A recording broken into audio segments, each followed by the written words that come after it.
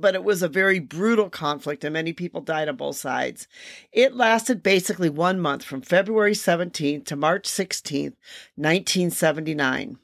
It resulted in China's invasion of Vietnam. But the war also had a lasting impact upon both countries and their relationship, even the relationship as you may see it today.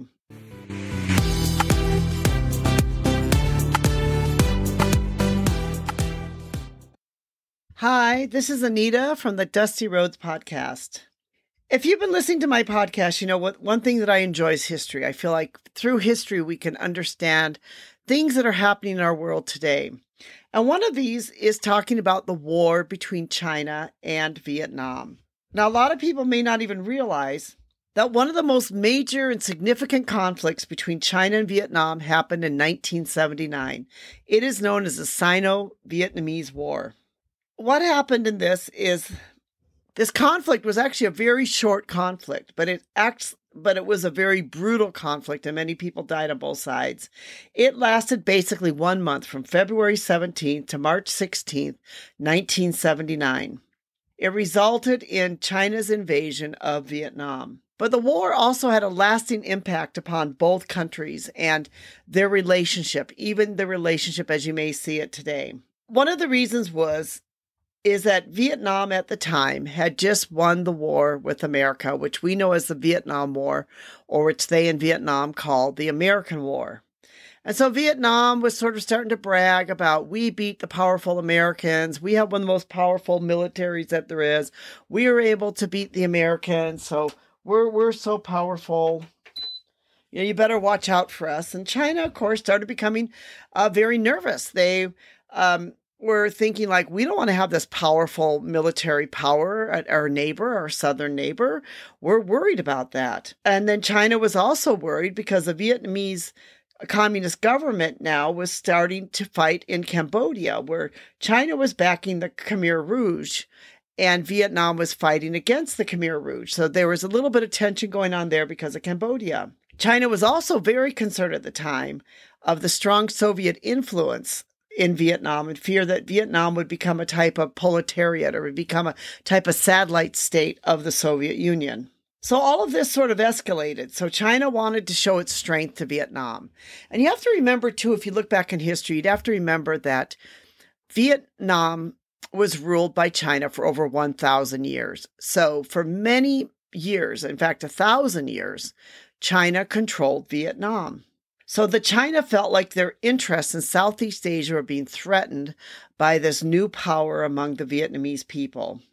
So China decided that it would invade Vietnam. So over 200,000 Chinese soldiers invaded Vietnam. So it wasn't really that difficult in a lot of ways for China to overpower the military there. They were able to send in 200,000 soldiers. They were able to basically invade and to control part of North Vietnam. It's estimated that China lost about 20,000 troops, while Vietnam suffered more than 33,000 casualties. So basically, this was a war that happened within 1 month. Over 53,000 lives were lost in just 1 month's time because of this conflict. So Vietnam and China were having this, issue going on at the border, and eventually China had to withdraw from Vietnam after it failed to gain political or strategic gains from the conflict. Despite the fact that they, withdrew, it still had a lasting impact on both China and Vietnam. Here are some of the things that I've seen as a lasting impact between them. Both sides of the war suffered greatly. So there's casualties on both sides. So it was a huge amount of casualties that happened within the 1 month. The conflict deepened the animosity between China and Vietnam. Even today, from time to time, you may see some anti-Chinese sentiment in Vietnam. I've every once in a while heard a few, Vietnamese people say, I hate China. And, a lot of it may be because of this war that happened in 1979, especially if they're from the north or from the border. They may have reasons that they don't like China because of what happened up there. We have to also remember that Vietnam was under China control for 1,000 years. I have personally seen some anti-Chinese demonstrations, in Vietnam's capital, Hanoi. And I've also heard about and known about demonstrations outside some Chinese factories in the South. So there is sort of a bit of an animosity that can still be felt a bit today between Vietnam and China. We find it sometimes as we send things across the border, and the border between China and Vietnam tends to open, close, open, close.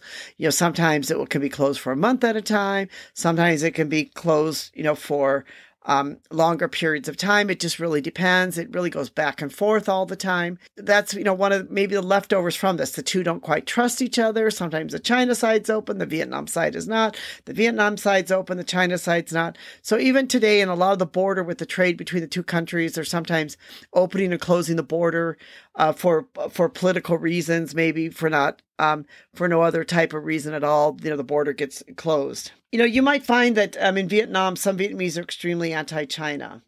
So, a lot of this has to do with this Sino-Vietnam conflict. Vietnam was forced to introduce at this time a period of economic austerity as it needed to rebuild its infrastructure and resources that had been destroyed during the conflict. So this actually, pushed Vietnam into, Vietnam, you have to remember, was just coming off of the long war between they had the North in particular, had the war with the French, they had the war with the Americans. And now, they, for a few years, they had no war. Now suddenly they have a war with China. And it really, drove a lot of them into, bigger poverty and isolation they never had before. There was famine, there was hardship, and there were a lot of economic problems within Vietnam itself because of this conflict with China. But the war did increase the military spending on both sides. So both China and Vietnam began to increase their military spending, but this negatively began to affect their economies. So, added upon this, their economies were suffering. People were in poverty. People were hungry. They were starving. But at the same time, they both were upping their military in order to protect their borders. Even today, you see some border disputes. So you see some problems with the borders where, China goes into the South China Sea, and then there's, little, tit for tat border disputes are still going on. Because of this, Vietnam began to increase and look for other partners besides China in Southeast Asia, in particular countries like Japan and Korea. They began to look for other places that they could look for support. When Vietnam was still closed, they looked to the Soviet Union. And so, even today you can see where there's some parts of Vietnam where there had been some Soviet bases that were one time there. And even Cuba was one of the partners that you've seen that they were, you could see that there were places that really they loved Fidel Castro and some others like that, because those were the Vietnamese partners that they had for a long time. And so because of that, the Southeast Asian seas continue to be a hotbed for conflicts between Vietnam and China and some of the other neighbors. So you can see that this is kind of an interesting story to understand, because despite the fact that this happened in 1979, you can see where still today there can be some animosity towards China because of this conflict that happened so many years ago. Yes, there's many Chinese factories that are, setting up production within Vietnam itself, but yet also at the same time, there are many Vietnamese who are maybe a little bit unsure. And you can still see today with the border, with the border opening and closing and other things like that, which could be a leftover from some of this 1979 conflict that happened between Vietnam and China. This is Anita from the Dusty Roads Podcast. Thank you so much for listening. We hope that you'll join with us to live your life as a global citizen.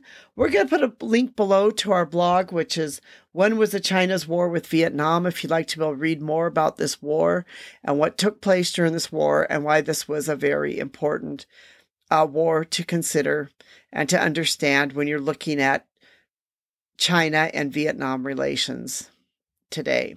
We'd like to thank our team who helped put this together, especially Rico. And we'd like to thank you, our listener, for being part of our community. Thank you.